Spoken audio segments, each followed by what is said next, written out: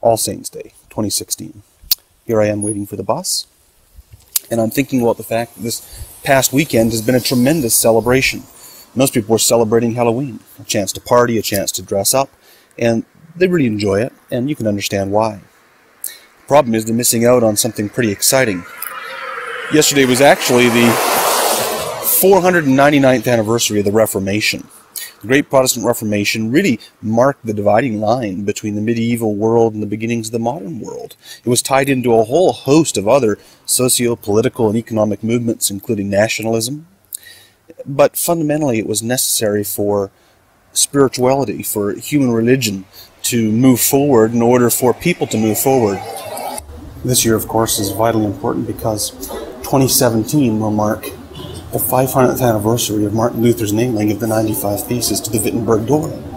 This makes this a year to explore the Reformation. So why should Reformation Day matter to you? Well, as I said, it is the foundational turning point in modern history. Even more important, it revealed something about the greatest need of all human beings. The most important thing in the world. How a person can be in the right before God. This is a major issue. Before the Reformation, there was a lot of confusion on this. And Martin Luther, of course, is the template who argued for what this might look like. He didn't know. He struggled with all kinds of different things. And he was eventually brought to the point of what we would probably call clinical depression. He was so upset, he didn't know what he was going to do. Then he discovered something, that God is actually on our side. So more importantly than historical change from medievalism to modernism, more important than the movement to nationalism, was the movement that you can have peace, personal peace, peace with God through faith in Jesus Christ. And that God, out of His goodness and grace, will accept us.